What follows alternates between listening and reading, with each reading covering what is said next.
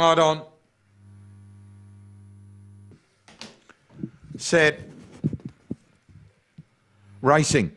Lady CC began well out fast, Witch in motion, and going up hard helped the Blanc wide out and wider out Job's return. Lady CC went through to lead early over Witch in motion, going up near the rail Candy Rose as Lady CC booted clear now. Raced away to Candy Rose in a mixing affair. They're followed by Scarlet True Blue, Chloe's Intention. Job's return, Galloping Tina, Witch in motion helped the Blanc. Lady CC the front runner with Candy Rose going after it a length away. 15 lengths away, Scarlet True Blue. Lady CC turned in front.